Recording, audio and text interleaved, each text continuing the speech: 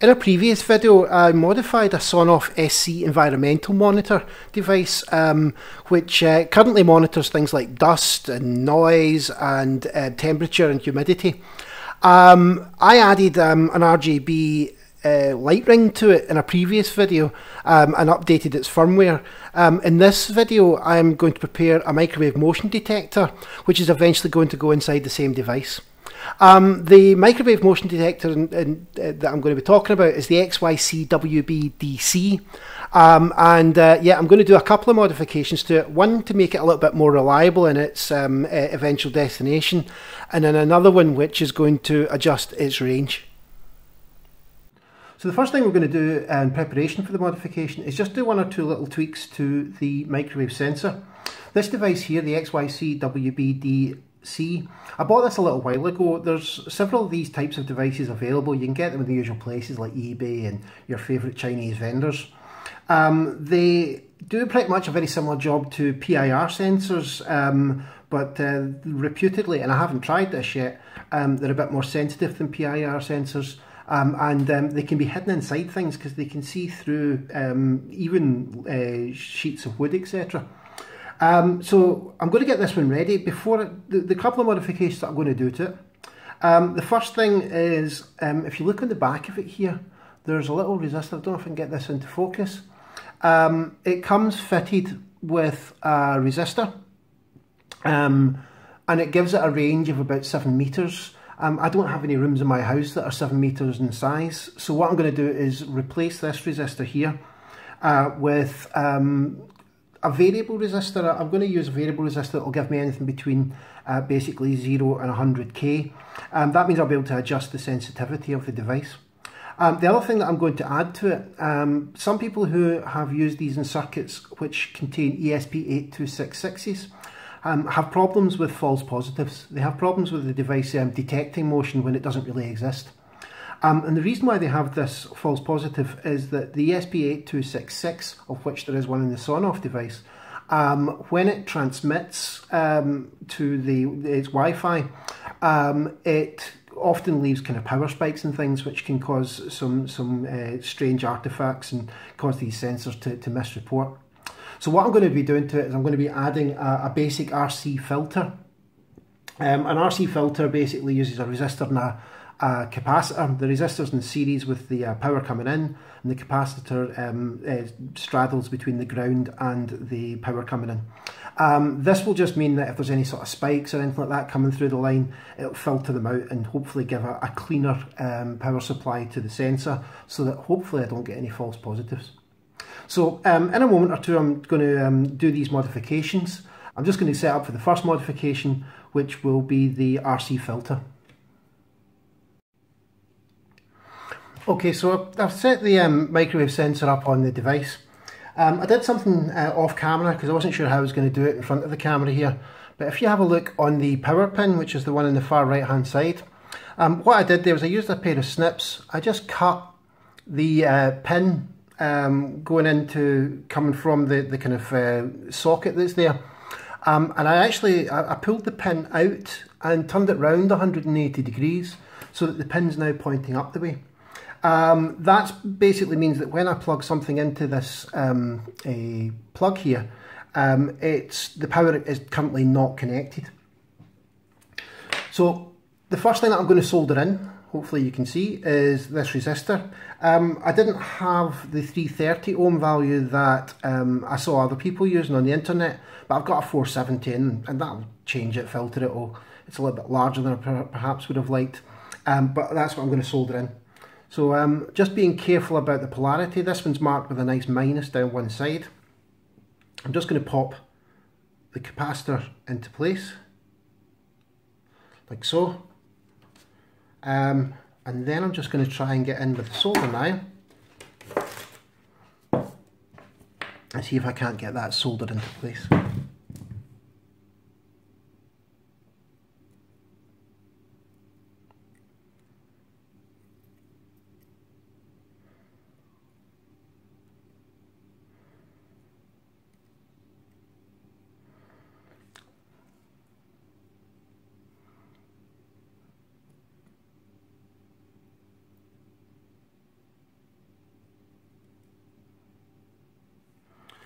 That's the positive side now in place. I wish I was ambidextrous. I'm now going to try and get the negative side in place.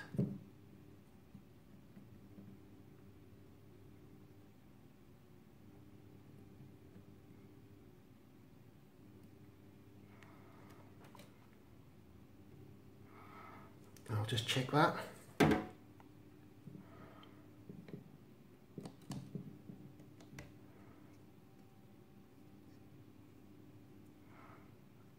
And yeah, I don't know if you can see, it's not the tidiest of jobs, never is when I'm working, but both legs of the capacitor are now in place.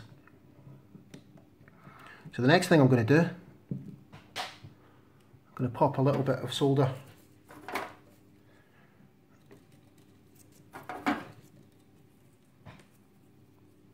onto that pin, like so.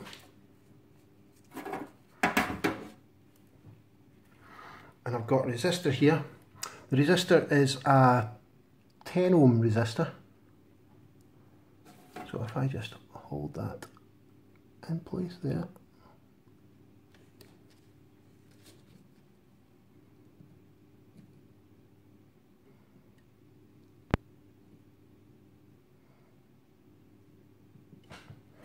Get a little bit of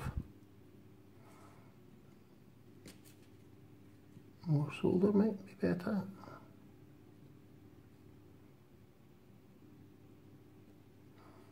That's ideal.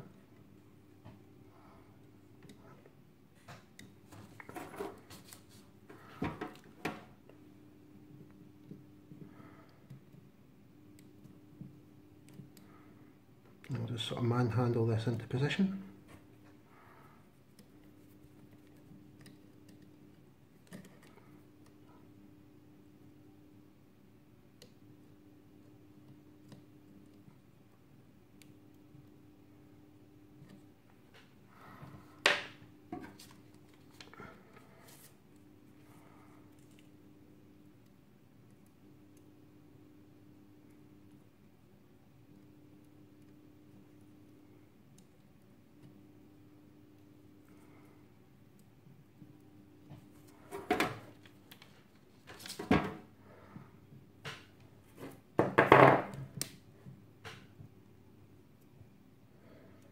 And that does seem to be more or less in place.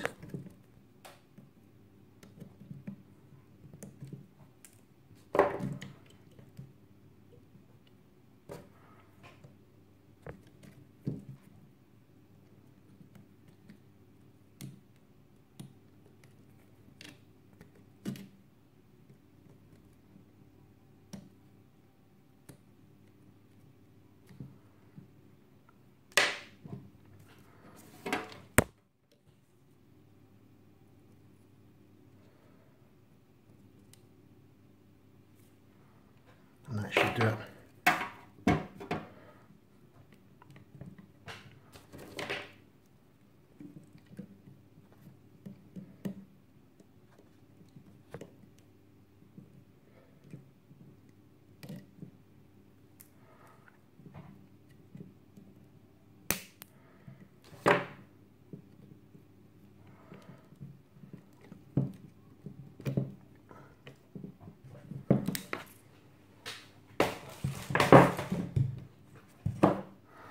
So hopefully I can show you this, if the camera will focus in. So as I say, the resistor is now sitting in series. So the power is going to come in via the power pin. It's going to go through that resistor, which then joins up on the underside with the what used to be, or the remainder of that pin. The capacitor is positive side to the power in, negative side goes to the middle pin, which is ground, and these are just tied together. And yep, it's quite a fiddly job, but hopefully, if you can see, that should now give me some filtering on the power line. So that's my first of my modifications. So the second thing that I'm going to do with this particular board is I'm going to change over the resistor that sets the range. I'm going to try by putting in a variable resistor. I'm first of all going to solder this in, and then I'm going to hot glue it. Starting off with the solder, first things first, just going to remove the resistor which is in place. It's just this little surface mount job here. And just to get that out, I'm just going to put a wee bit of solder on my iron, and off it goes.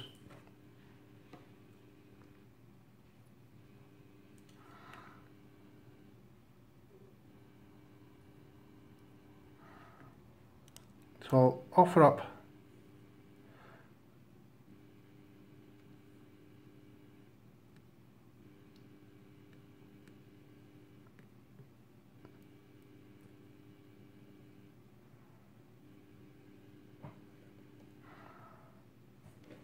I'll just give that a little bit more fresh solder, I think, just to make sure it's absolutely in place.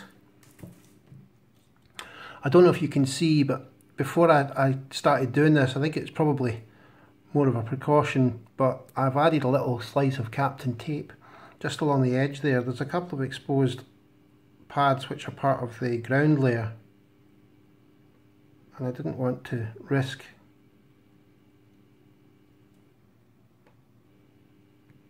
accidentally shorting this part of the circuit to ground. So I just put that Captain tape over it. I don't think that these leads would have actually touched it, so I suspect yeah, I didn't really need to do it. But that's my resistor attached. What I'm now going to do is a little bit of testing with this device. I've made an Arduino Sketch, and I'm just going to use the Arduino Sketch to double check the range and make sure that everything's working properly. I'll also add a bit of glue, probably some hot snot, just to secure everything in place and make sure that that's going nowhere. So what I'm going to do now is upload a quick sketch onto the Arduino.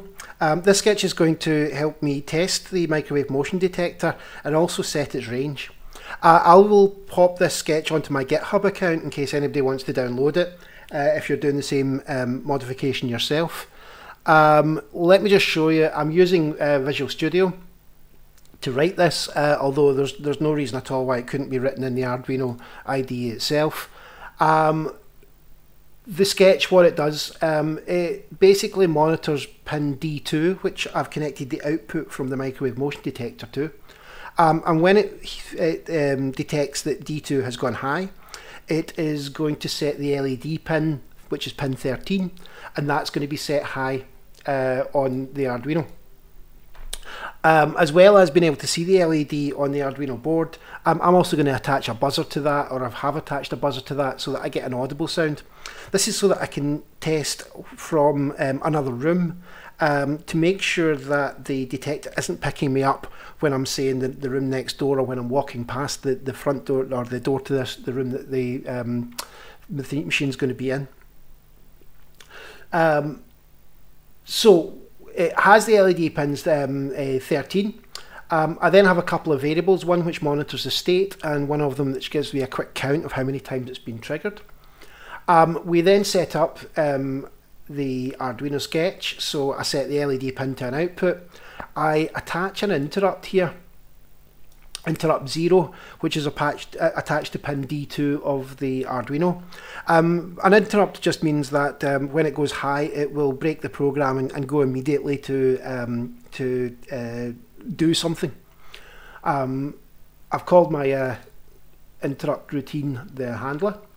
I've also used a serial port here, just so that I can also detect using the serial port and count how many times things have been interrupted. So the void loop is the loop itself has nothing going on in it whatsoever. Everything is done inside this handler routine.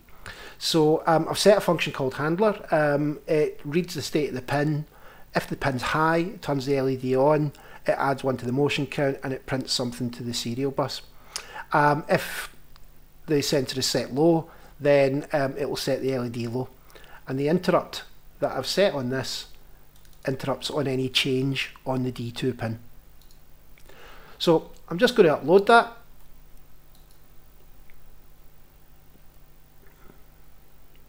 and then we'll attach the microwave sensor and see how it goes.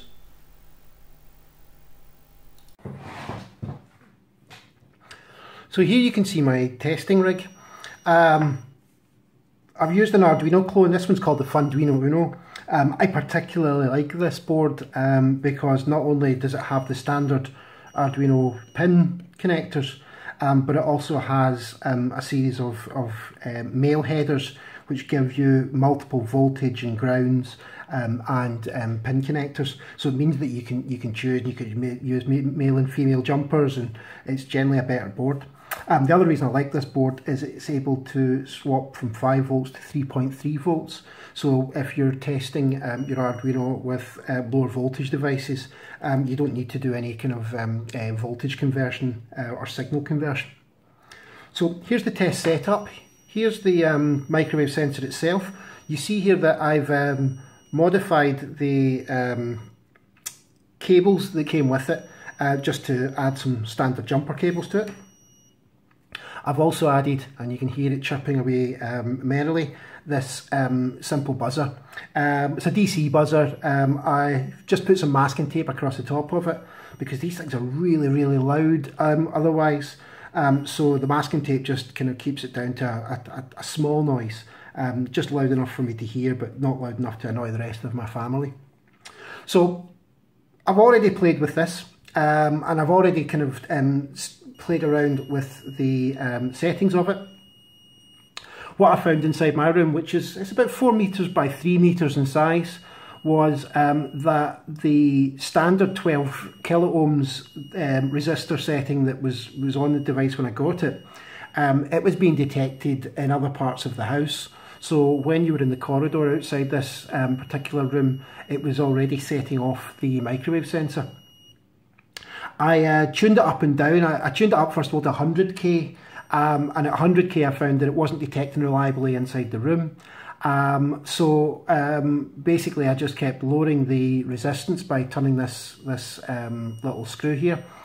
This pot is overkill for this particular application. It's a 25 turn precision pot, which means that you have to turn this set screw quite a lot before you get it down, or before you make a significant change to the resistance. By the time I'd got something which was working fairly reliably inside this room, I measured it in circuit, and basically I was getting about 65 kilo ohms. Seemed to give me about the optimum setting.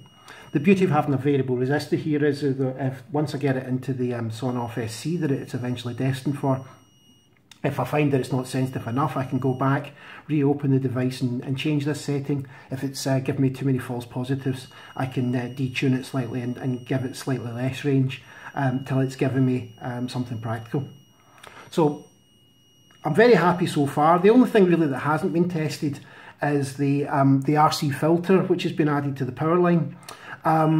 This device was working fine enough with an Arduino on its own, so the RC filter I've added because eventually there will be an ESP8266 in this circuit, which are known to cause problems with these types of devices. I really won't have anything to test other than if it works fine, then I can consider that the RC filter is at least doing its job, even if it's not required. So that is this particular part of the modification finished. I'm going to upload this one and then record a new video where I'll actually fit this inside the Sonoff case and upload some firmware for it.